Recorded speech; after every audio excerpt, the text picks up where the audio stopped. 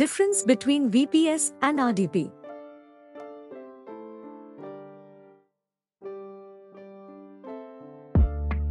When it comes to choosing a web hosting solution, it can be difficult to decide between two popular options: VPS, Virtual Private Server, and RDP, Remote Desktop Protocol.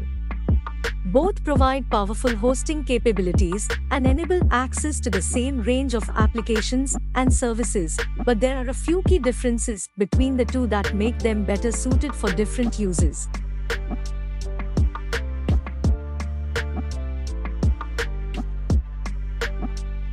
VPS is a type of web hosting that provides a dedicated environment for an individual website or application. It's an ideal option for those who need more control over their hosting environment, as well as access to more resources than shared hosting can provide. With VPS hosting, users can install custom applications and software, as well as configure their server to meet their individual needs. In addition, VPS hosting offers more security and privacy than shared hosting, as it provides an isolated environment where only the user has access.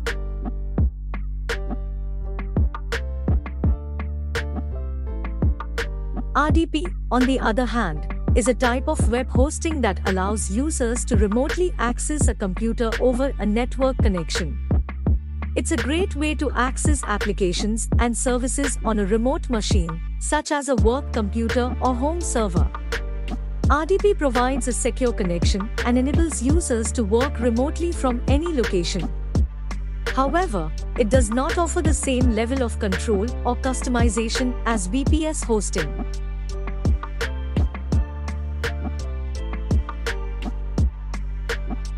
Overall, the key difference between VPS and RDP lies in their level of control and customization. VPS hosting offers more control over the hosting environment, as well as access to more resources than shared hosting can provide. It's a great solution for those who need more control over their hosting environment.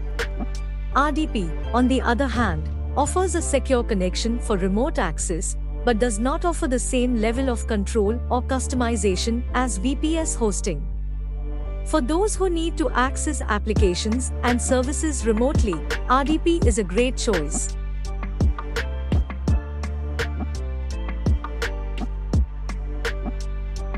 Thanks for watching. Don't forget to hit the like button and subscribe.